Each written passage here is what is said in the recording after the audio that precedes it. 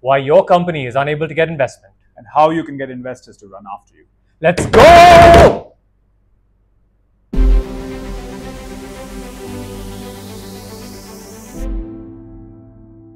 I'm happy to be on this podcast and talk to you about what I'm doing in the venture cap and the startup world, and my participation in this ecosystem. The one that is most active, of course, we have a lot of participation through investments, etc. I've been an entrepreneur for a large part of my working career, second generation entrepreneur. But specifically with respect to the startup movement and venture cap, uh, my most active participation is through a fund called Transition Venture Capital. Transition Venture Capital is a early stage fund which is focused on companies which are operating in the clean energy slash decarbonization slash net zero segment. I am on the investment committee, and I am also an LP, so I'm also an investor. And for me, this has been an area of a lot of interest and passion uh, over my 20 years of working experience, in which I supplied a lot of capital equipment to large industries, the utilities, oil and gas. And we now see all of that changing towards a more cleaner world. And so that's the reason why I'm interested in it. I'm also studying it. I'm doing an executive master's degree in that area, and I'm very happy to work with Transition Venture Capital on this. Large equipment and startups don't generally go hand in hand. Exactly. So I said that was what I was doing in the past. That was the business that I was running. But having been through that, I understand, a lot of the variables around this transition, and what are the reasons, why this transition is happening, etc. Just to take this a step further, what we do at Transition Venture Capital. So when you look at clean energy, and that's a very good point you make. When we talk about clean energy and we talk about decarbonization, we talk about net zero, we're basically talking about a very, very large outlay of assets. We're talking about large investments. We're talking about large companies, and we're talking about a lot of money. So that's a good question. How does how does the startup world come into all this? So basically, when you look at clean energy, you can divide it into two parts, right? One is the deployment of assets, right? And that's always a big capital game. The other is the development of technology, which ultimately evolves into those assets, which are then deployed. And at Transition Venture Capital, we are looking at that technology development. So around the world, when we look at things, uh, you know, the four largest economies, economic groups, if you may say, which are the biggest carbon emitters in the world, would be the US, China, India, and the European Union. And all of us have a huge deployment of assets, but all of us are at different stages of development of technology. And all of us need different kinds of technology as well. And that's what we're trying to address at Transition Venture Capital. We're trying to accelerate, grow, nurture that sector which is going to create the technologies which are going to be deployed as assets tomorrow. I feel like, again, it's the chicken and egg problem, that what do you have first? You have the technology first or the deployment first? Because I think there's a fair few companies that we have spoken to as well who are trying to develop technologies that harness clean energy, to say so. But then the moment you think about, okay, how are you going to make money out of this? The ways that they have deployment are so rudimentary that they're not unscalable. I'll give you an example. One of the latest episodes we have out is a biogas sort of enabler, where they look into increasing efficiencies of biogas plants and figuring out ways that people can monetize their usage of biogas that they are producing. And one of the main uses is obviously for cooking and for your everyday needs in households. And for that, the transportation that they're using is something called a biogas balloon. It's a balloon that is filled up with 1 cubic meter of biogas or 2 cubic meters of biogas and then transported to the next household. And we were just having a conversation that just sounds like something that only maybe 5 or 10 people can do. How else can you do it? You set up a pipeline. How expensive is setting up a pipeline? The fact is that a lot of clean energy technology development uh, is constrained and dependent upon the infrastructure that will come in. That's just the fact of life. Basically, what we are trying to do is we are trying to change an existing order, right? Where when we're talking about clean energy, you're trying to change the way things are being done. Again, when you talk about entrepreneurship or startups, there are two types of things, right? One is what you call the blue ocean strategy, where you're trying to go after a new market, a completely new concept, and so, another one where you're trying to disrupt something. And nowhere is that more applicable than in clean tech or clean energy, where you're basically trying to disrupt an existing set of things, right? The world works, we get into our cars, we switch on the electricity, everything works. But we want to change, we want to use different things to do all of these things that we do. And so obviously we are constrained by infrastructure. If you look at, for example, hydrogen, which is touted as a multi-billion-dollar, energy vector for tomorrow, ultimately it's also constrained by things like transportation, pipelines, storage. How are we going to do it? So this issue is applicable to a small startup doing biogas in balloons to somebody building a multi-billion-dollar hydrogen plant. It's applicable everywhere. Don't you think the level of risk that someone new in the startup ecosystem, especially someone in green energy, is very, very high?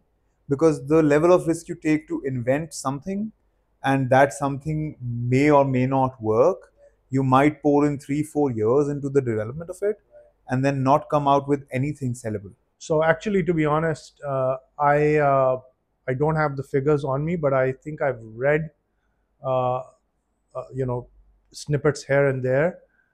When you look at the total amount of money that is poured globally into venture capital and startups, and people have done research.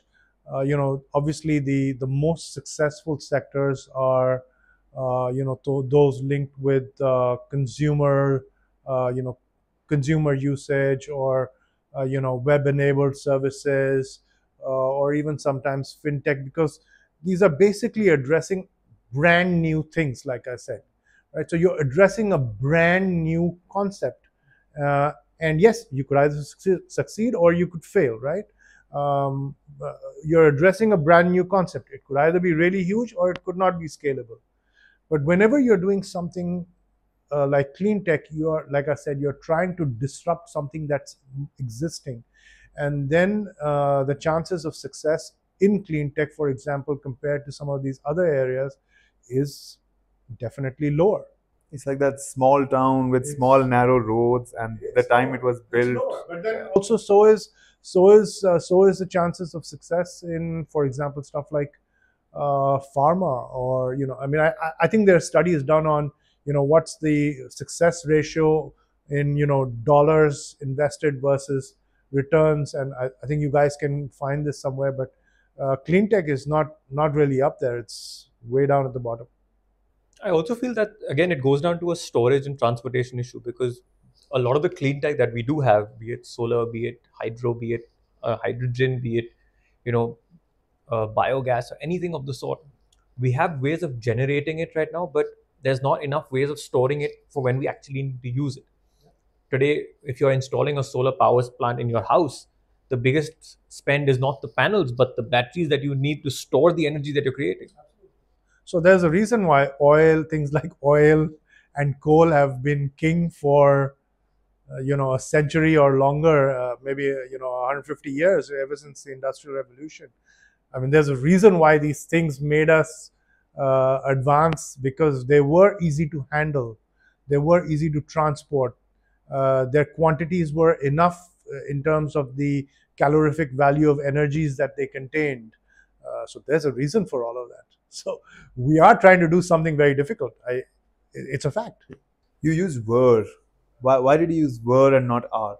In what sense? In the quantities of oil were. No, they are. Yeah, what I mean to say is, yeah, I mean, now we're saying all of this is really bad, coal is terrible, oil is bad, but the fact of life is it has given us our way of life that we are used to today.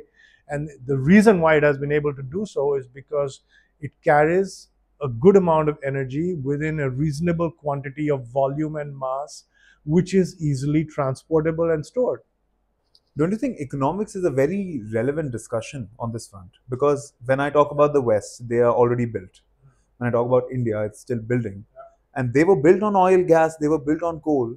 And now that India is at the verge of getting built, it is all bad. So there are huge discussions, there are huge research papers around this. If you know the history of the COPs and how the progression has taken place. COP stand for? Conference of Parties, where all of these decarbonization initiatives have taken place. Then yes, absolutely. To begin with, the developing world said, "Listen, we are not the guys who have contributed to all of this, and you are the guys who've created all of this. And why should we be, a party to trying to stop it? Where we are trying to raise the economic level of our societies." And that's a very good argument. However, the way carbon dioxide works is it's accumulative, so it doesn't go away. Basically, you keep accumulating certain amount of carbon dioxide over a period of time. And the fact of the matter is that what the US and the European zone have done, maybe in over 100 or 120 years, China and India are probably going to do that in about 50, 60, 70 years. I guess you have to have some responsibility.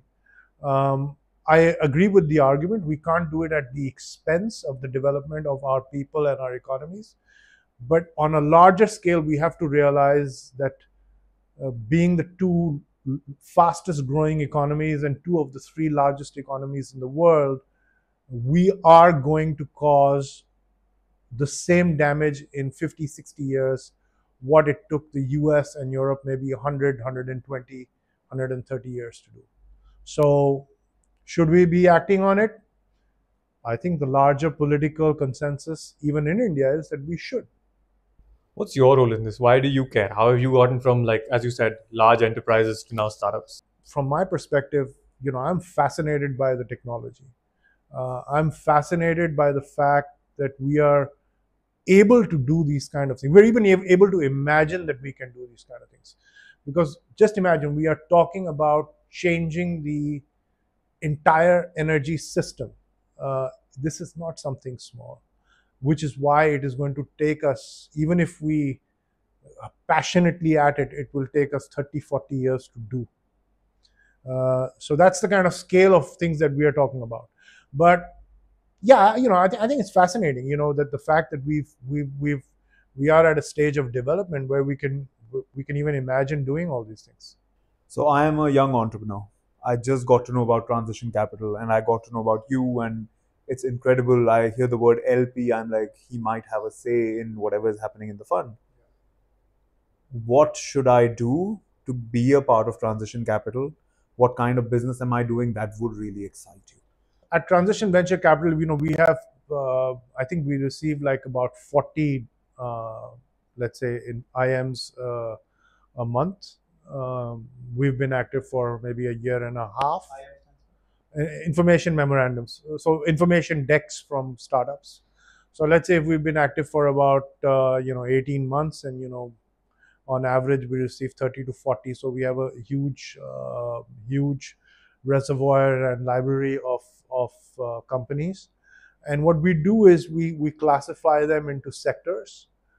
So you may have broad sectors like mobility, renewables, storage, hydrogen, materials, value-added services.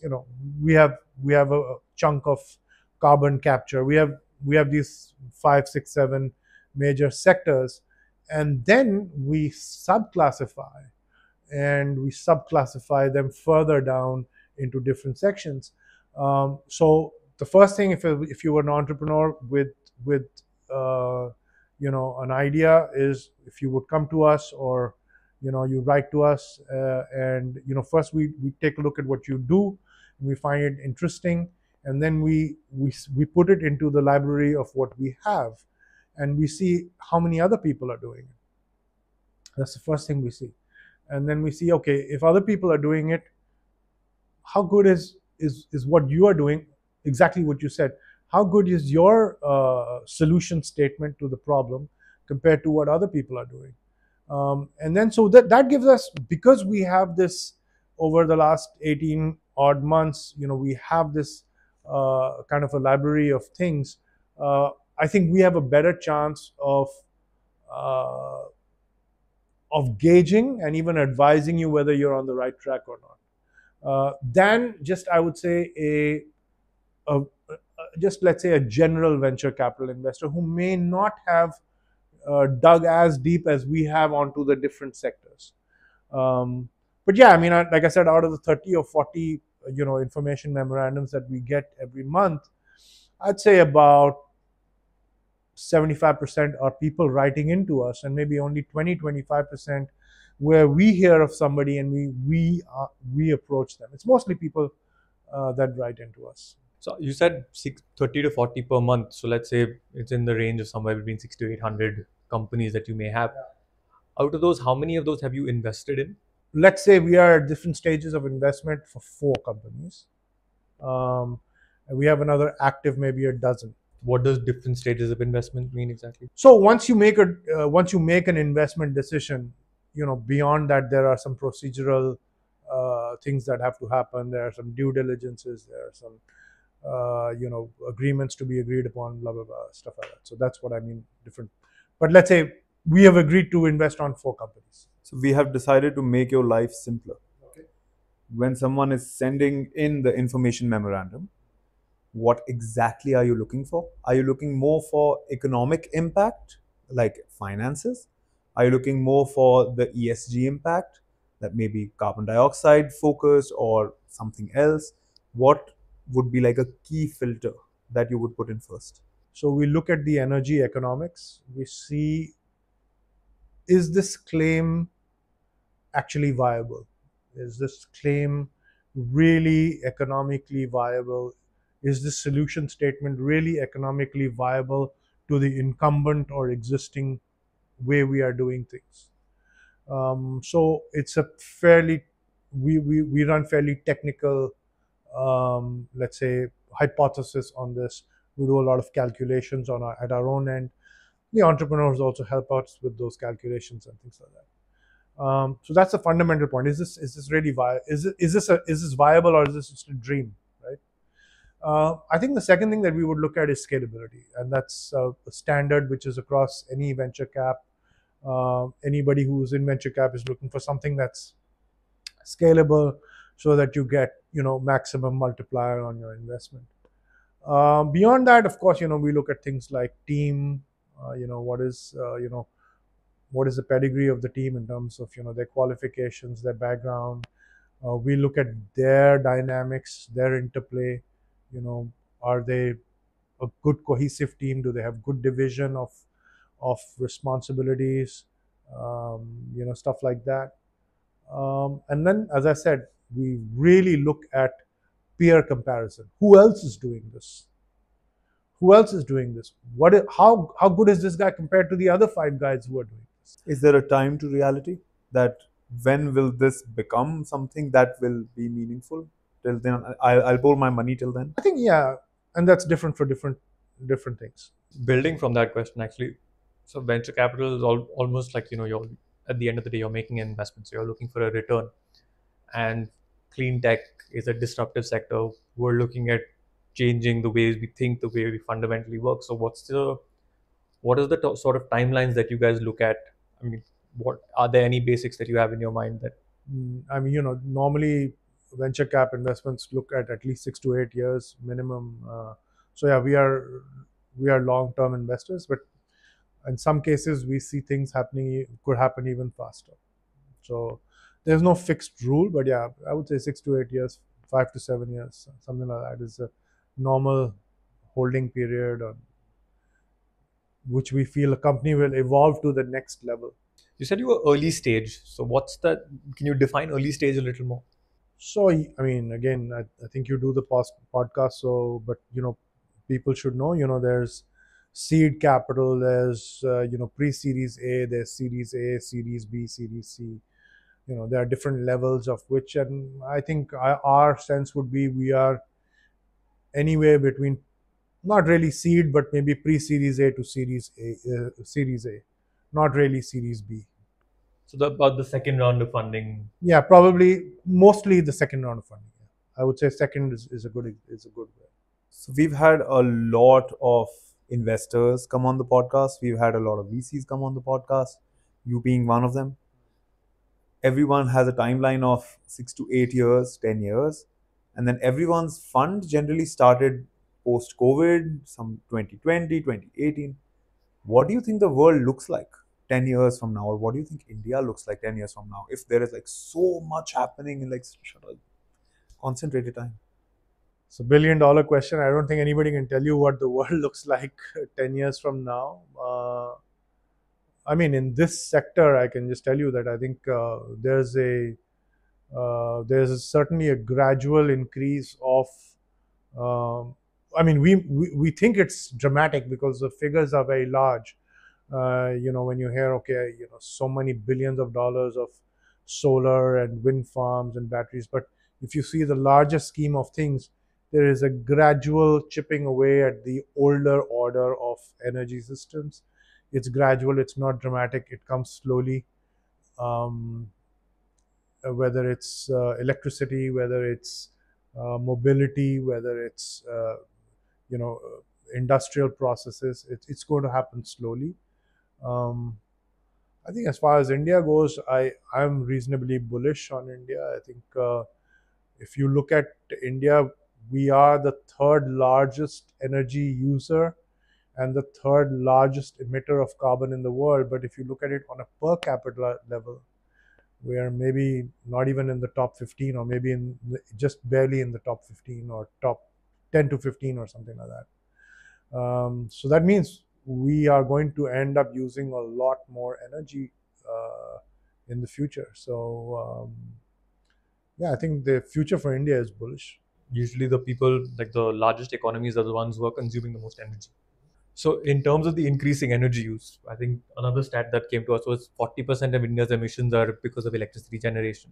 That's pretty much the stat, between 25 to 40% globally. How does that come down? How do you see that coming down if our electricity use consumption is going to go up?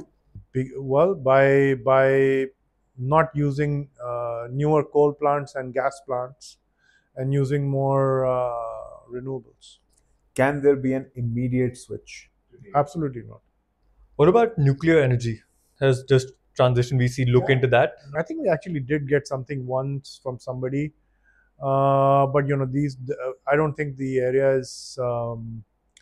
Let's say I'm not saying the area is not the science is not well developed in India, but it's probably lying entrenched within the large government organizations, and I don't think it's found its way out into the entrepreneurial world yet. But yeah, nuclear energy has a great future, and a lot of people in the world are betting on it. If you were to give me the lowest hanging fruit, Solar power. But again, solar power I think comes with so many more complications because the efficiency rates are fairly low. It's the least number of complications. Solar cars, solar power electric cars. That's your lowest hanging fruit, which is why you have a lot of it around, right? 5 kilometers a day. No, no, no, no. You have good range. Again, I'm not. I think he's talking about solar powered electric cars, not solar power and electric cars as two. Electricity and electric cars. I'm sorry. A lot of venture capitalists in general are also very passive. They make the investment and then they let the founders do as they have to, and they have a certain, they have an update coming every so often. Where do you guys stand, and how active are you in the company, or how passive are you? I think we're not overly active, but at the same time, we're not completely passive. How do you decide you know more than the founder? sometimes you don't know more than, I mean, most times you don't know more than the founder, but you may have links and contacts that know more than the founder.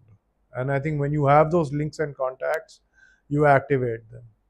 So, yeah, I'm not saying that 90% of the times, 95% of the times, we don't know more than the founder, but a lot of times we have links and contacts which might know more than the founder. Do you think companies really accelerate themselves once they get on like a VC? Yeah, sure. I mean, I mean, if you need capital to grow, I mean, in some cases, you basically need capital to survive and to bring your idea to reality. Then, yeah, yeah. I mean, look, let's face it. I think India is now maybe the second or third largest venture cap market in the world itself.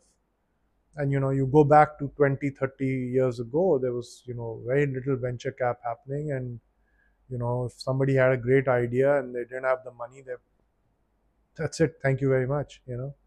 But today it's the capital is available, people are interested to invest, people are interested to take the chance. So I think it makes a difference. I think it makes a You think 20, 30 years? I expected you to say 2018. difference.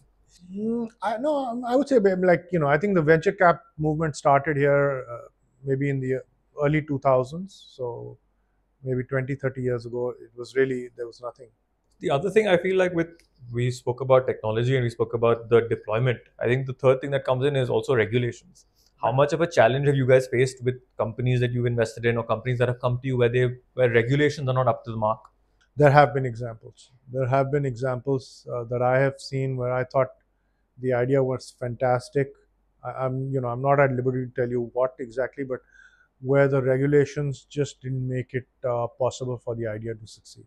Can you go global in such a case that it's not going to happen in our country? Maybe it'll happen elsewhere.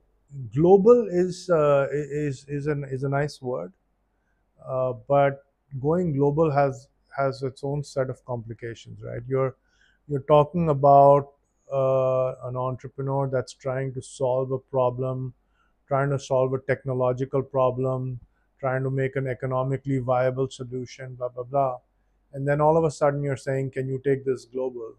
And then you're adding the complexity of working in a different environment, having to hire different uh, type of people at a different salary rates, completely different from India, uh, dealing with far more stringent regulations in some cases in other countries. It's easy to say, it's not easy to do. More than far more stringent regulations, it's a place where will that particular piece of technology be allowed in that Is that country? economically, is that solution statement viable in that geography? And if it is very much, then yeah, maybe pack your bags and go there and look for a new ecosystem there. But then don't say that I'm doing it from here for there. Doing it, of course, Indian companies work globally, but then they're very well established here as well. Why do you care? Why does it matter to you? Like it's how does it matter? The world will be worse long after you'll be dead. As I said, that's not my only motivation. Look, let's be honest. It's very nice to have the luxury to be thinking. I tell people in Europe this. I said, I tell them, look, it's very nice to have the luxury to be thinking about things which are going to affect your grandchildren 30, 40 years from now. There's a lot of people in the world who are worried about what their children are going to eat tonight. So you have to keep things in perspective. So yes, this is a great thing to do. It's a good thing to do from 20, 30 years from now. It will help the world, but you got to keep things in perspective. And like I said, for me, it's not only about the larger cause, but it's also about the fascination with technology, with the change that we are bringing around in the entire energy system, which is fascinating. On the more raw, who are you? Where do you come from? Who am I? Means I am very much a Delhiite. Went to school at modern school in Delhi. Then I did my engineering studies down south in Manipal. I had a 2-year stint in New York where I did an MBA. So I'm a guy who likes the technical side of things as well as the business side of things, and yeah, I like that combination. I think that suits me well. So if you had to leave like a list of to-dos for any aspiring founder, what would that be? Well, I think first of all, I think you have to have a lot of clarity, like you said about the problem statement and the solution statement, which you are presenting. I think the next thing is that you have to have again a lot of let's say well introspected understanding and conviction of your capabilities to address that problem statement and that solution statement. Third, I think you need to build strong teams around yourself. So normally you'll have co-founders. Very rarely we see single individual founders. Usually it's a bunch of people, and I think that gives them strength. It gives us strength as well. And one of the things that I would say, and I think this is true for all startups, is be realistic. I think what I see nowadays in a lot of startups is people are unrealistic. Uh, it's very easy to show a hockey stick growth and want to conquer the world. We are the masters of the universe. Nobody can survive without us. We are the next. I think a little bit of more humility and realism is important. uh, get to a position and stage where you can be more bullish and aggressive about your future. Don't be at a state where you are simply starting out and you're talking about the moon. I think that's not correct. And at the same time, realism also means, unfortunately, sometimes it doesn't mean, but I think it should mean that business is also about adding economic value. Ultimately, you need to show some profit. If you're going to say, look, my profit is somewhere on the horizon where I don't even know, then I think that's irresponsible and unrealistic. So that brings me to a related question. Like we've come across a lot of founders who, or in India especially, where this talk of money or talk of finance is looked down upon. They're like, पैसे क्या है वो तो आ जाएंगे. I Let's think not that's talk about money. irresponsible. No, feared. Yeah, it's People fear asking for money. People fear money, and people fear that the society will look at me more devilishly if I talk more about money.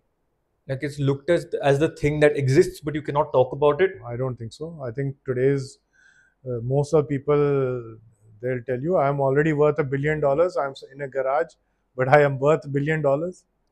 Maybe we should get more founders from your fund. We should get more such founders. I tell people a lot. I said, listen, if you are at 10 crores or 15 crores or 20 crores revenue, think about 200 crores. Think about 250 crores. Don't think about 5,000 crores, because you will have multiple steps and challenges going from 200 first to 250, then from 250 to 5,000. You are at 20 crores and you're saying, I'm going to be 5,000 crores. Please pay me for being 5,000 crores. It doesn't make sense to me. Lastly, about competitor analysis, you said you look very closely at who else is in that field. What is better, having two or three people in that field or having nobody else in the field? If we have two, three people there, we have a validation that the problem statement and the solution statement are there's consensus among that, and basically we have to find the winner. We have to find the guy who's doing the best out of it. Having one guy is great because there's very little competition, but then your entire thesis of the solution statement might be completely incorrect. I mean, it could be just a moonshot which is never going to work. So yeah, it's a tough one. So we have a tradition on the podcast where the previous guest has left you a question. We would like you to answer that and leave a question for the next guest. Okay. So the question for you is, how do you see the impact of AI in your industry, in your business? And given that, what would you advise your children or students or the younger generation on what professions they could pursue as they move from high school to university? yes, there is a lot of um, uh, consequences of AI, especially in our industry. A lot of what is happening in the clean tech world basically means that there is going to be a lot of variability in demand and supply, and a lot of that has to be matched with different resources and things like that. And uh, quite honestly, the only way to effectively do that is through algorithms which are generated by artificial intelligence. So yeah, I think it has a huge effect. I really am not an expert to say what industries or what professions this affects more and what it doesn't. But I think if somebody was to ask me, I would say just, if you follow your heart and study, or go after whatever profession you want, because if you're good at it, I think you will certainly, have a scope. I mean, I don't think AI will replace the humans that are controlling the AI. So I think in every profession, while there will be AI, there will be people controlling that AI. And if you're good at that profession, then you will be one of those guys.